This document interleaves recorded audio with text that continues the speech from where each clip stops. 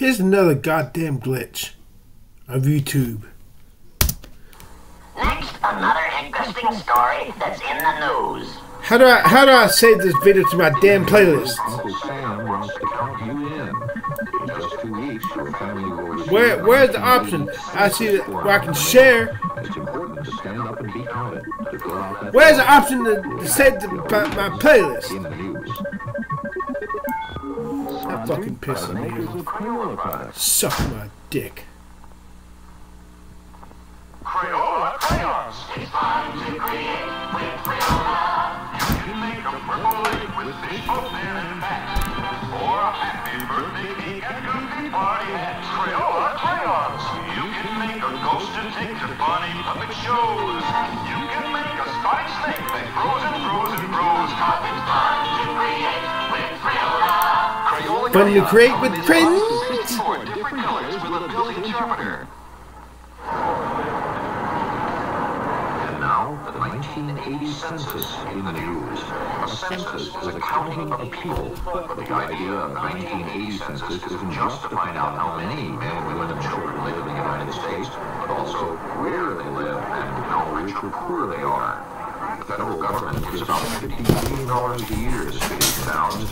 How much each gets depends on the number of people who live there. A poorer community with a large population gets more federal money than a smaller, wealthier town. So it's important to get an accurate count. But in the last census in 1970, the Census Bureau figures it missed counting more than 5 million people. Most of the people missed were poor or members of minority groups, the people who should benefit the most from federal money. The problem is that some people are afraid of the census. For instance, people who are not legal residents of the United States. Most sneak into the country looking for work, and they're afraid if they fill out a census form, they'll get caught and be sent back to their own country. But the government promises that all census forms will be absolutely secret. It says no one should be afraid to fill them out. Yeah, right. So for your family census form on March 28th, and make sure it gets filled out. I'm Christopher Glenn with the 1980 census in the news.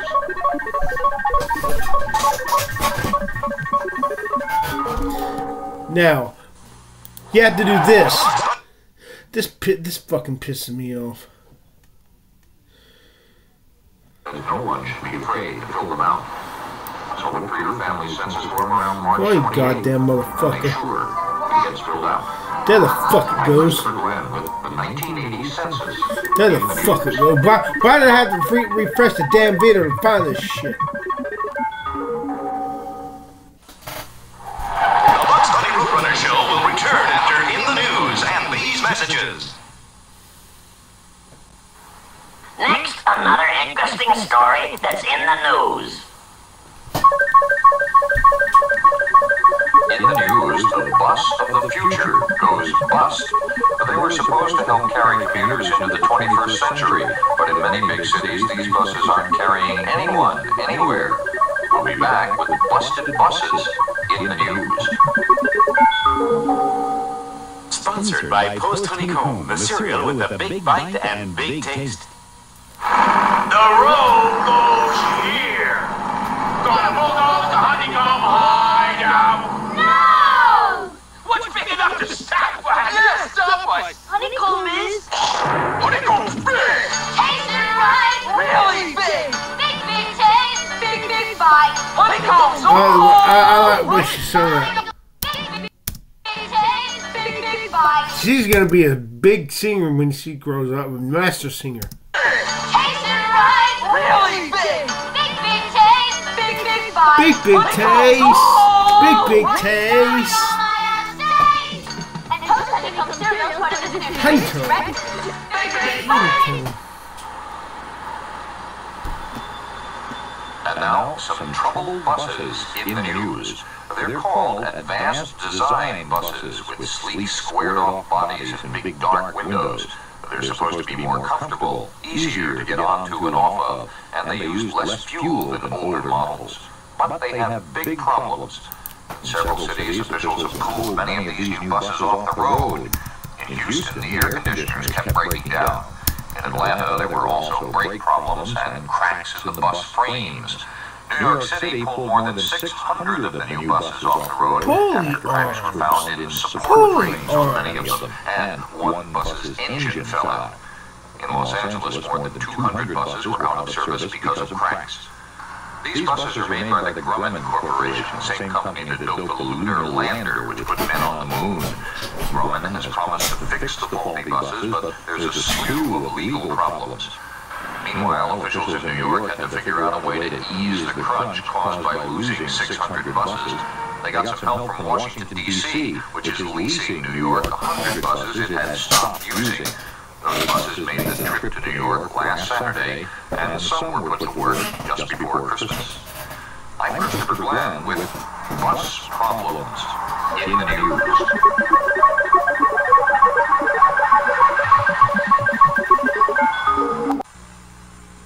Here's another interesting story that's in the news. In the news, the future of Alaska's wilderness. Congress has set new rules to keep parts of Alaska's wilderness the way it is, and to let developers into some other parts. We'll be back with the Alaska Lands Bill in the news. Sponsored by Ronald McDonald and all his friends at Yabba-dabba-doo. Presenting Ronald McDonald and the Great Conductor. Ronald McDonald's have a good music, please. Yabba-dabba-doo.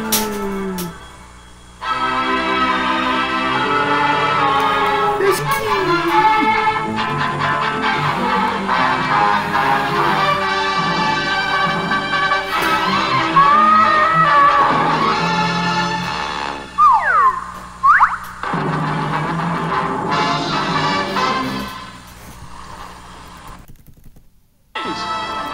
The Great Conductor. Ronald McDonald's have a good music, please.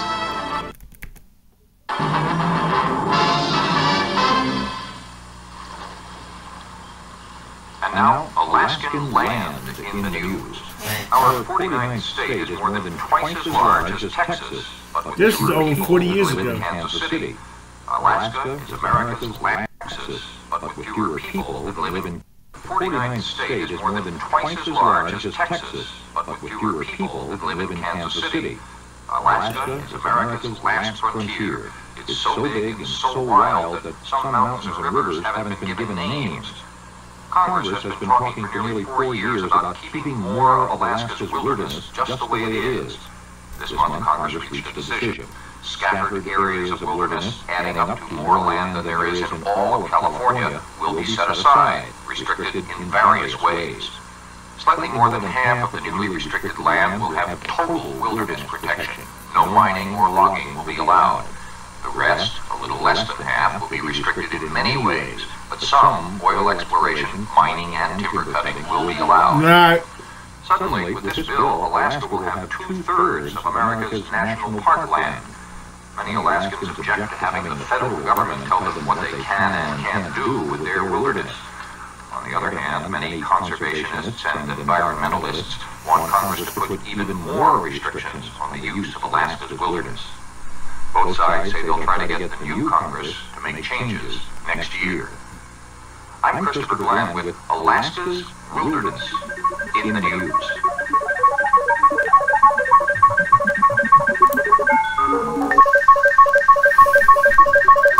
In the news, a sudden surge in airplane hijacks. After several years of relative quiet, the skies between Miami and Havana are busy again, with hijacked jetliners heading to Cuba. We'll be back with airplane hijacking in the news.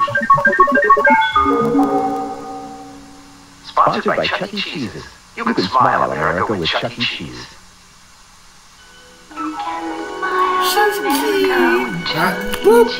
I touched her. Hey, back then Chuck E. Cheese was awesome because they had awesome video games. Pac-Man, Super Pac-Man, Pleiades. It sucks today. And look at the cool video game. Do you see that Pac-Man game? There's Miss Pac-Man. I'll be damned if we can find a Miss Pac-Man game in the Chuck E. Cheese today, and that fucking sucks. Instead they're full of those new 2000 style games that ain't shit, that cost an arm and a leg to fucking play. This shit that we're nose at me. And now, airplane hijacking in the news. It seems like every other day this month, someone has taken over a plane heading to or from Miami, Florida, and forced it to fly to Havana, Cuba. Taking over a plane and forcing it to fly to somewhere other than its destination is called hijacking. No shit, The word goes back to days when bandits would hold wagons and carriages on the road. Many of them would hail potential victims with a cheerful hijack, then rob them when they stopped to answer the friendly greeting. Airplane hijacks have been going on for about 15 years. Airport officials have installed X-ray machines and metal detectors to find bombs and weapons. Even with tight security, a few hijackers still get through. Some hijackings have been for political reasons, but most of those to Cuba have been due to homesickness. Cuba is an island nation just 90 miles off the coast of Florida, but the U.S. does not have formal ties with the communist government there, and there are no regular flights between the two countries. But there are many Cubans living in the U.S. Many came over in a huge boatlift 3 years ago. Now it seems some of them want to go home, and they figure hijacking is the only way to do it. Bugs Bunny and the Roadrunners will return after in the news and these messages. In the news, Henry Kissinger returns to government. Former Secretary of State Henry Kissinger was named this week by President Reagan to head a special commission on